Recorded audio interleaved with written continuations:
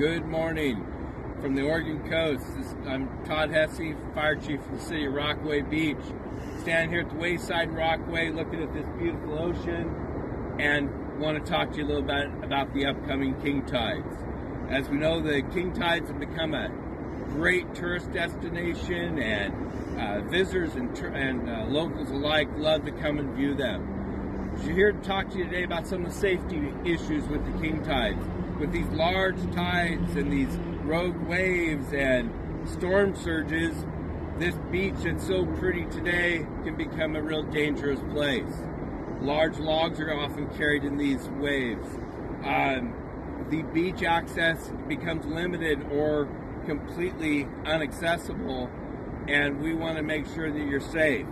So, if you're going to come here to view these king tides, please view from a safe distance.